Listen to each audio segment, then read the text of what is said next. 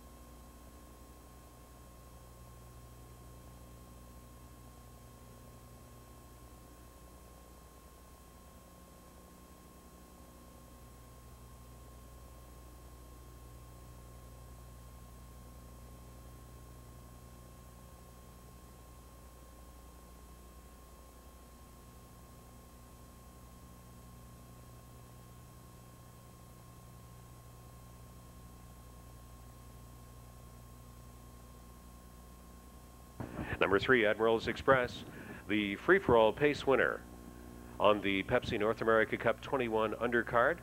The Admirals Galley Gray Gelding from Platinum Card, owned by Laurel and Gary Gust, Cheryl and Ed Safey of Rockford, Michigan, trained by Mike Hales, and driven to victory by Paul MacDonell.